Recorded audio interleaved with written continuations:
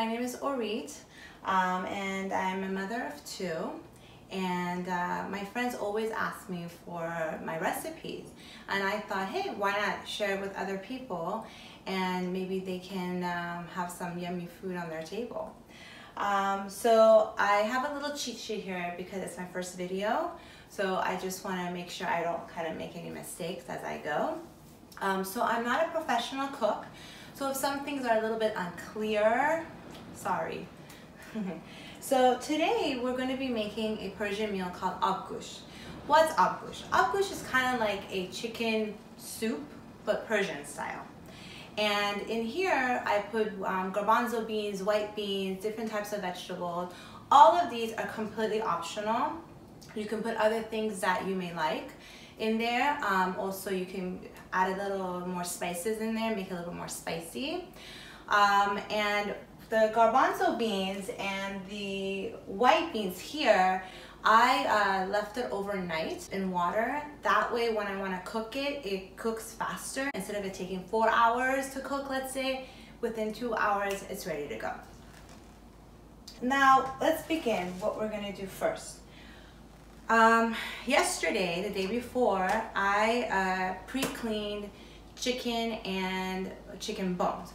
A lot of people use regular meat. You can put that in there instead of chicken.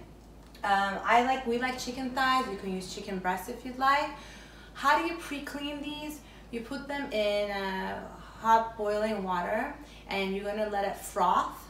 You'll see all these foamy stuff come out, and it takes about 5 to 10 minutes for that to happen. Then you drain it. You pour cold water on top of it, and then you have to take the skin off of the chicken before you dump it in the pot for the rest of the cooking to be done. So let's start. I have a pot of water that's filled up halfway. Okay, let's turn this on here. So I'm just gonna simply dump the pre-cleaned chicken and the chicken bones. The reason we add chicken bones, you might say, ew. For us, it gives it more of a flavor, of a chicken flavor. Let me turn this on, the light maybe. Okay, and then later on, after it's all done, or before you add some other contents in it, you can take the chicken bones out, and we'll do that a little later on. So I'm going to be adding 1 tablespoon of turmeric in it, okay? And don't worry if you think, oh, did I put enough? Is it enough flavor? You can later on add some more. I also have a teaspoon of garlic powder. Same thing, don't worry about it. If you think it's not enough, you can always add some more later. Now I have tomatoes sliced up, onions sliced up, and my family loves carrots, so I put a lot of carrots. Many people can put, you can put bell pepper in there if you'd like, or corn, but we like to keep it very simple. So I'm just gonna dump that in here as well.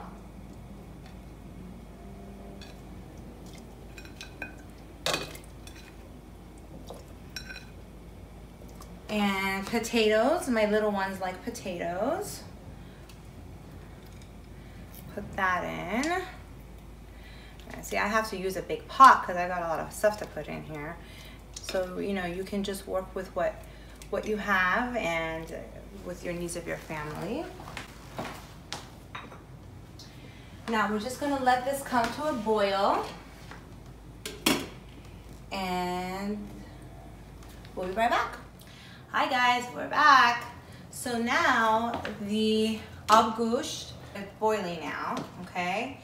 And I'm going to be adding a teaspoon of chicken consomme, or chicken powder, and you can find this at Middle Eastern markets. I think I also seen them at Ralph's, so you can go ahead and take a look and see that. Make sure you get chicken style. There's different other styles like vegetable style and beef style, but this is the one that I use for everything. Okay, I'm gonna put that in here. Now be careful how much you put. It can be very salty. So, you know, again, after it's cooking and everything, after about an hour, you can taste it and see how it is. And you can add more the chicken powder or the turmeric or the garlic powder, or add some more spices in there to give it a little kick. So that's how it's going to be look like. See, it's a bit yellow because of the turmeric you added. Usually this should be good. If you add too much turmeric, it'll be too yellow and it may be a little bit too much of a turmeric flavor, and so you might not like it. Now, after it's boiling and I add the chicken consomme, I'm gonna add my white beans and garbanzo beans. Again, this is optional. You can just put the garbanzo beans, you can just put the white beans, whatever floats your boat, okay? So I'm gonna add that in here. There we go, I'm gonna leave it at that, okay? And then, this is like the thing that everyone likes to have it with. This is called Ghondi. Now, it was frozen. That's what kind of looks weird. I buy the pre-made version of it. Usually most of the Middle Eastern supermarkets carry it. What is Ghondi? It has ground chicken breast in it with you know, different types of seasonings and spices in there. And you know, you make it kind of like a meatball shape and we toss it in here. My kids love it, so I try to maybe put, you know, 2 per kid, or, you know, my husband and I like it too, so I put plenty more, but right now I have 4. So that's what I'm gonna dump in there. Now, you can also make it from scratch.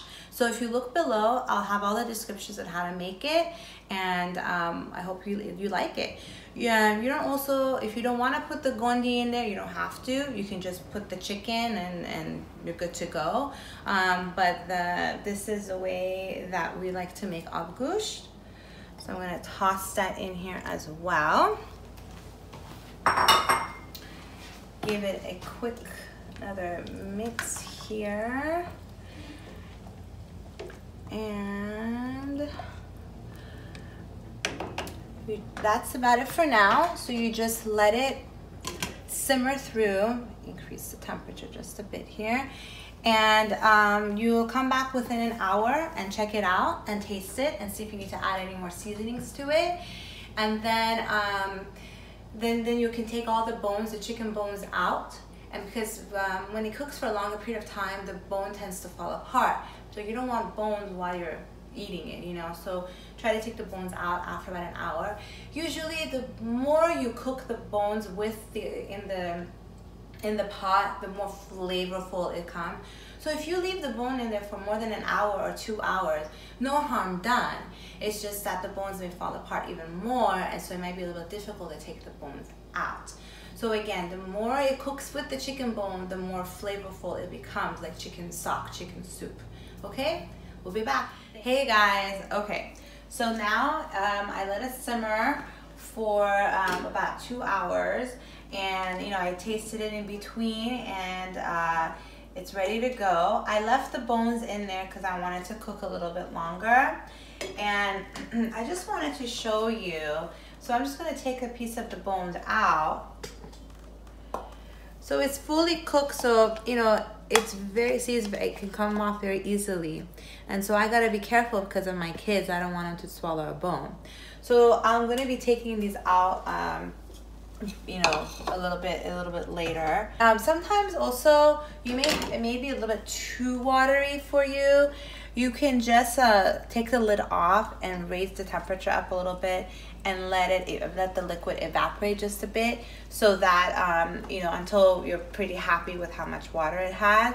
We like to make it into kind of like a soup, so I want some water in there and not evaporate it completely. So I'm just gonna leave that there. Now, once it's, you know, you cook it for the 2 hours or so and you want to eat it, usually people like to pour it over rice, or you can just eat it alone. So the rice that I have, that I use, there's different brands, okay? You can get the basmati rice, for example, that they have at Trader Joe's. But we use big bulks of it. So in the Middle Eastern restaurants, they have this one, for example, and you know, you just follow the directions on the back. and you can cook it. Also, I like to put it in a slow cooker, so they should have directions for that as well.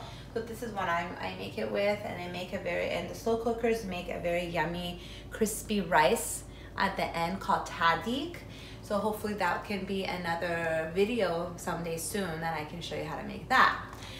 So when the rice is fully cooked,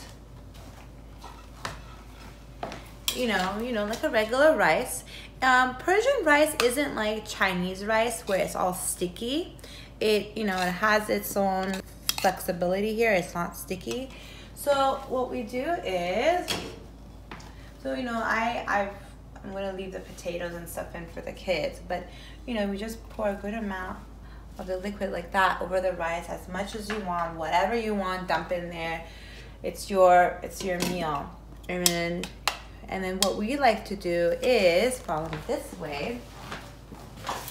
These are dried lemons, and you can also find these in the Middle Eastern supermarkets. I'm not sure if they sell these at Ralph's or Vaughn's. This is what it looks like, whole. And what you do is you break it open, and inside it has seeds. You take the seeds out, and then you blend them in like a processor, and then they become crumbled like this. So it's a little bit I guess has a lemony kick to it, a nutty kick to it. And so we like to pour some of this on the food, or my husband likes to put lemon juice over it, and then you just, tastes good.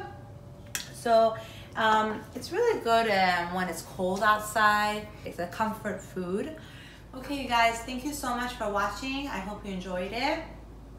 Please don't forget to subscribe to my channel, and I hope that I can make more videos for you guys.